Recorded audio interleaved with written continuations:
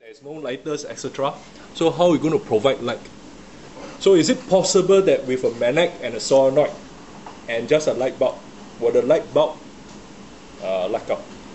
So just give you a minute, think about it. Okay, so now you observe the motion.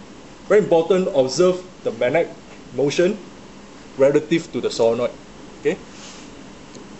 Okay. So do you all see the light? Relative motion between the solenoid and the magnet. Okay. The LED light bulb will light up. If there isn't any motion, just by putting there won't be any. Okay.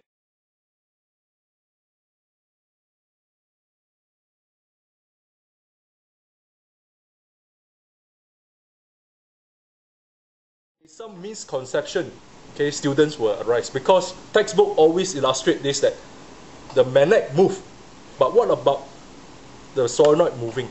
So this is one of the misconceptions that we have to highlight, because most of the book they illustrate using the magnet approaching the solenoid.